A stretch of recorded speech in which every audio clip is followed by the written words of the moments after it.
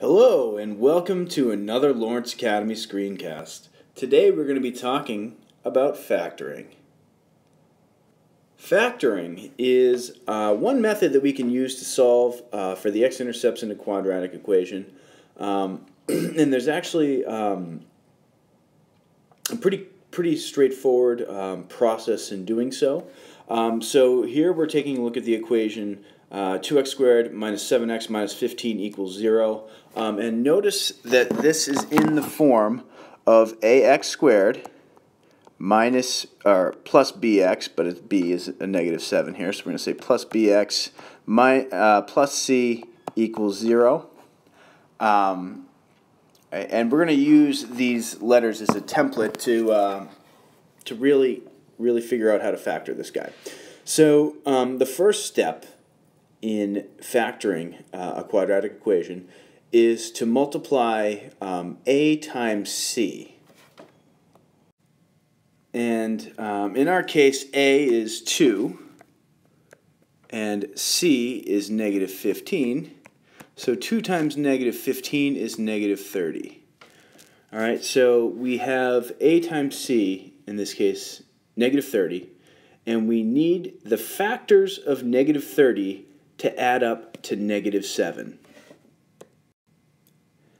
So in other words, the factors of a times c need to add up to b.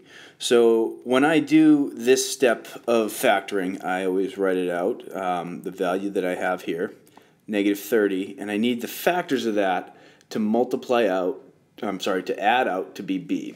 So one thing we can do is we can start listing factors. So let's start with 15 and negative 2. So that adds up, when I add those two together, that gives me 13, which is not negative 7. All right, so we need negative 7. So this guy is not going to work. Let's go negative 6 and 5. Negative 6 and 5. 5s are terrible on this thing. That adds up to be negative 1, so that's not going to work. Let's go with negative 10 and positive 3. Well, if we look at that, that's going to add up to be negative 7, which is exactly what we want.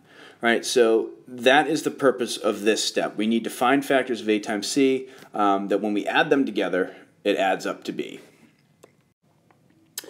Okay, so this next step is where it gets tricky.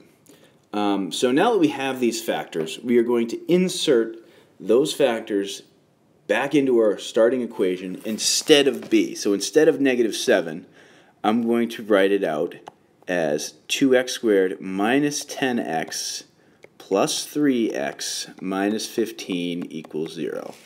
So instead of negative 7, I just did negative 10 plus 3, which is negative 7. So I didn't change the actual value of the equation. I just separated b. So instead of 7, negative 7, I changed it into negative 10, positive 3. All right, so that's where it gets a little bit confusing. And once we're here, it actually becomes a little bit less difficult. So the next step of the process is we're going to split this equation into two parts and factor out common factors. So I am going to take 2x squared minus 10x, and I'm going to separate that part, and then I'm going to take 3x minus 15 and separate that part, equals 0. All right, so now I can factor stuff out. So what is common between these two? Well, we get a 2 and an x, so I'm going to factor out 2x from this part of the equation, and I'm left with x minus 5. The common between 3x and minus 15 is a positive 3, and that leaves me with x minus 5. And this is a good indicator that we're doing it right, is if whatever's inside these parentheses are the same. All right, so if you're doing this and whatever's inside the parentheses is not the same, that means that you did something wrong.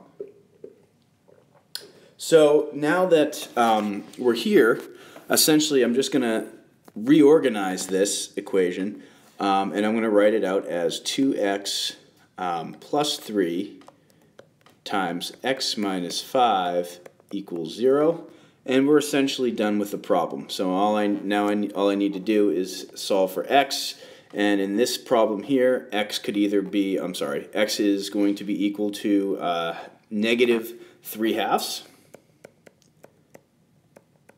And in this problem right here, x is going to be equal to 5. So these are our two solutions that we solved by factoring. Now, as is customary, I have a handful of problems that I would like for you guys to try on your own. So here you can see there's 1, 2, 3, 4, 5 different problems of varying difficulty. Remember to go through the steps that we discussed on the previous slide, and you should be fine. Best of luck to you. Have a good day.